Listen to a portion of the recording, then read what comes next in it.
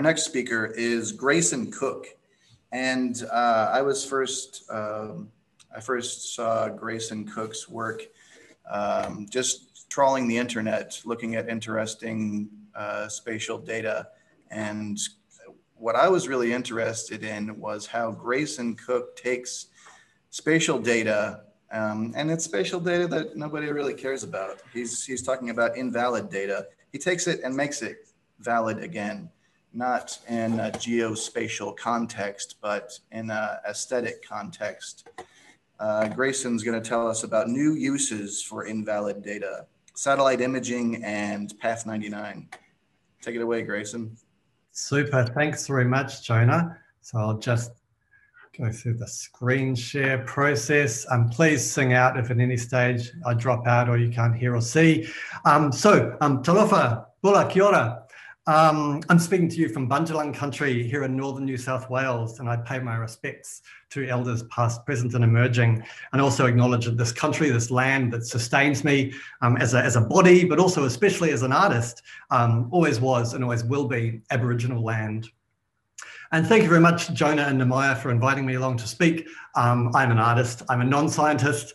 So speaking to a room full of mapping and GIS experts is a little bit scary to me, but you know, I guess through the work I've done, I've just developed an enormous awe and appreciation for the technical wizardry that goes into the materials that I investigate from an artistic and kind of conceptual space and approach. So hopefully there's something here that resonates with you. So I started working with satellite imagery and Geoscience Australia in 2017, and the feature film Open Air was the first major output from this, and it was launched at the National Film and Sound Archive in 2018 while I was doing an artist residency at Geoscience Australia in Canberra. And during the residency, I worked across a range of areas because GA is a really large organisation. My interests are pretty broad. And in terms of geoscience, they're often underpinned by the concept of the archive and the material archive as a repository of records, as well as the geological archive, geological structures and formations as the memory of the earth. And so in my residency, I engaged with a bunch of different areas at GA, the National Mineral and Fossil Collection, we can see here, Petroleum Data Repository, as well as the Digital Earth Australia satellite imaging platform. And I very quickly amassed a large number of materials from my engagements, and these materials wound their way into an exhibition at the CSIRO in Canberra. But the outcomes from my work with Digital Earth Australia were much more modest. This, what you can see here, is basically the outcome, a single Jupyter notebook. And it's a pretty generic notebook, really. It contains excerpts from a bunch of standard DEA notebooks for extracting a geotiff. You know, it's pretty generic. You define the date range, bands of interest, the sensor, Landsat 8, a lat long area. I do a bunch of processing and then I output a geotiff. But crucially, this notebook has one major departure from the norm. It uses the cloud masking algorithms that the geoscientists use, but it inverts the outcome of this filtering. So because clouds obscure a clear view of the land and geoscientists track environmental change, not atmospheric phenomena, they use FMask and ACA to remove clouds and cloud shadow, which are deemed invalid data. And which means that these algorithms are extremely powerful. They help determine a vast amount of knowledge about the state of the planet, but inadvertently, they create this huge and constantly growing archive of Australia's cloud layer, which is a really tempting treasure trove for a media artist such as myself. And so, using this notebook, I started to experiment. I explored the country and the cloud layer across the continent, and I often used infrared band mappings to get a wonderful sort of surreal color space. And I started learning about the way in which these algorithms see, and was always fascinated by the ways in which it often picks up parts of the land because they would be under kind of transparent parts of the cloud layer. And in thinking what I could do with all of this, as I was playing really, it emerged that for various reasons to do with my love of the desert and of salt lakes, and especially of South Australia, I was focusing all my attention down path 99, which we can see here. This is an orbit of the Landsat 8 satellite that passes directly down the centre of Australia. We can kind of understand it as a transect of the continent because it stretches across like the tropical north, the arid centre, and then the bottom of the country really smashed by the Southern Ocean. And so every 16 days in a sweep that lasts about 7 minutes, this path passes down from tropical Oricune and the Gulf of Carpentaria through the great sand dune systems and salt lakes of Central Australia and South Australia, and out across the Eyre Peninsula and into the Southern Ocean. And I started thinking about a project that could give us a recent history of the cloud layer down this transect of the continent, down path 99. And it would explore this enormous variance in meteorological and climate differences experienced by the continent. So clouds are strangely maligned in popular culture. You know, they're objects of reverie and dream and contemplation, but they're also a little bit silly. You know, someone with their head in the clouds is someone who isn't living in reality, and they need to come down to earth, right? And yet clouds are vital to all life on the planet. They reflect solar radiation, and so doing they cool the planet, and they mediate the Earth's energy budget. And of course, obviously, they're also makers of rain, and so they're core to the hydrologic cycle. And how clouds react to a warming climate is a matter of heated debate, because clouds are part of really complex systems. Estimating how clouds will change under global warming is really difficult. And so clouds are a major factor in the wide variation in estimations of climate sensitivity. And so I started to produce this project using the GA data cube, and I accessed 7 years of cloud data across these 9 sites on path 99. And I actually did this during lockdown. I had a whole lot of time on my hands, suddenly being home all the time, like many people around the world. And so I decided to do a whole lot of work on this project by hand. I developed a process where I could get my lat-long coordinates in Google Earth. I get my date ranges for path 99 from the USGS Earth Explorer site, where I could search by path row combination. And then I could then process each image using my notebook. And because I was stuck at home like everyone else, I did about 1,400 of these things over the space of a month or so, and I extracted them one by one from the data cube into multispectral geotiffs.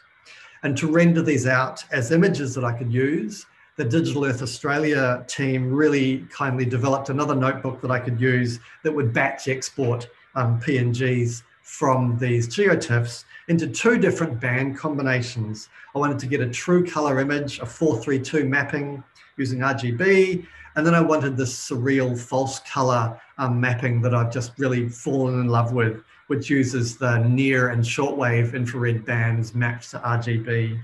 So the end result was about 270 gigabytes of 7 years of cloud data down path 99. And I also discovered that I could get lots of great metadata from the USGS Earth Explorer site. And for every date in my project, I could get a lot of data, which includes a column for cloud cover, obviously collected so that you can filter it out. But when you map this cloudiness data across my entire data set, you get something that looks like this. And you can see at the top, the north, the tropical areas, it's quite dense, much more disparate in the central areas. And then down at the bottom with the Southern Ocean, we've got a lot more cloud action. But interestingly, what this data actually gives us is a prehistory to the catastrophic 2019 and 20 bushfires in Australia. If you take the mean cloudiness values for each year across all the sites, you'll see that the cloud cover plummets across the country in 2019, Australia's hottest and driest year on record. So the Path 99 project is underpinned by this really large set of image data that, despite being invalid data in terms of its geoscientific context, does tell us a huge amount about the country and the environment. But at the same time, this project is also simply about finding a way to experience clouds for their incredible aesthetic and formal qualities and beauty. And I'm developing this project for fulldome planetarium projection. It's a collaboration with New Zealand-based sound artist Dugal McKinnon, and we're going to launch it in Wellington next year at the Carter Observatory. So you need to imagine the circle in front of you kind of extruded and tipped up into a dome above your head. So it's very much about immersion and bringing clouds into a video editing program where I can animate them and composite them against images of the land. Kind of opens up these really new dimensions to the experience. Becomes a kind of projection mapping with the Earth, because I can composite the cloud data against the landscape underneath it, and I can apply effects like a kind of tilt shift focus blur. All sorts of really interesting figure ground effects start to emerge. And then finally, again, during lockdown, still got more time on my hands because I've cancelled all of these art projects that would have been happening and can't be exhibited. I dedicated a whole lot of time to accessing and figuring out how to process data from the Himawari satellite. Now, Himawari is an astounding piece of technology. It sits in the geostationary orbit. It sees 42% of the Earth's surface. It takes an image every 10 minutes. And it records data in 16 different bands of the electromagnetic spectrum, from visible light and shortwave infrared, right up to thermal or long-wave radiation. And because my project is about clouds, after a bit of experimentation in QGIS and Photoshop, I discovered that I could get beautiful full-color time-lapse sequences out of just the thermal bands, the water vapor bands. And I also discovered it was really time consuming to do this because I couldn't figure out how to batch process it. And there was a lot of glitches and errors in the data, a whole lot of missing materials, sensor errors. And so I hired an ex-student of mine to do it all by hand. He had a lot of time on his hand. He was in lockdown as well. And he spent over 100 hours cleaning all of this. And I ended up with a month's worth of stunning Himawari time-lapse data tracking the Earth's water vapor transport. And I'll just play a brief excerpt now.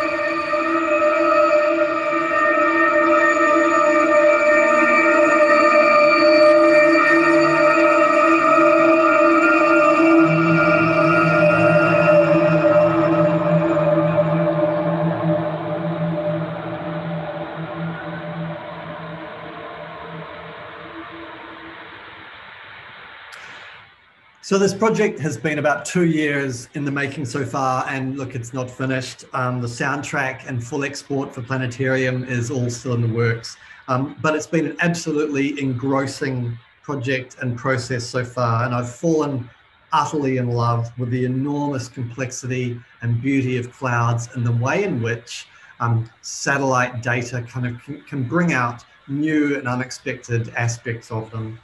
And my takeaway from this process really, as an artist who's neither a scientist, nor a meteorologist, nor a GIS or mapping expert, is that now more than ever, it's absolutely crucial that we all have our heads in the clouds. Thank you.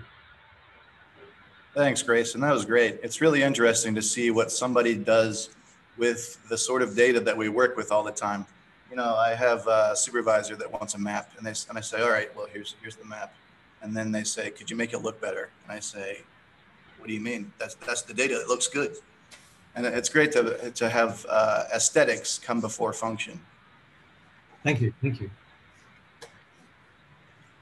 Any questions for Grayson? We got thanks coming in. I'd also like to mention we have people viewing the streams from 5 continents now. which if you guys know any penguins, make sure they get on the stream. But we're getting all around the world. Grayson, do you have any plans to take the exhibition on tour? Is it going to be just in one location, or you think you can get around? Oh, I want to get around. Yep. So once it's launched, I want to focus next year on planetariums in Australia and hopefully internationally. I've got various ties with film festivals and science festivals. So if there's a planetarium near you and you'd like to see this work, drop me a line. I would love to send it around the world. Thanks, Grayson. You can also chat with our panelists using the chat function if you're on the Zoom stream. Sure. So I can see one question: did I change as an artist during the process? Look, I think I've just learned so much more about the climate, to be honest, and especially about meteorology. I'm not a meteorologist, but I engaged with one of Australia's really senior climatologists through this process, Christian Jacob at Monash University, and he'll feature in the soundtrack for the project. He's just given me an enormous insight into the complexity of clouds and their contribution to the energy budget. So I guess I've just become a bit more of a geek during this process, but that was probably going to happen.